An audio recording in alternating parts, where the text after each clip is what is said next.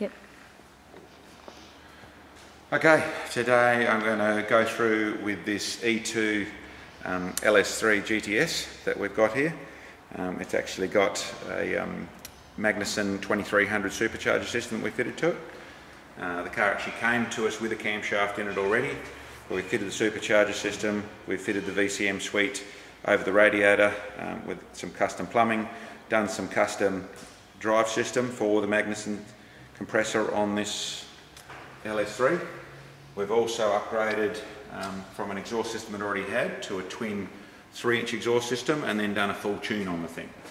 So what we'll do today is put it on the dyno and give you a run and see how it goes. We're hoping to see the 550 rear wheel horsepower is what we're really targeting. There's more room in the system which we can push a little bit further if we want to with the standard engine or go into a stronger engine, and then this system's really capable to go through to near enough on the 700 rear wheel horsepower. Anyway, we'll get her on the dyno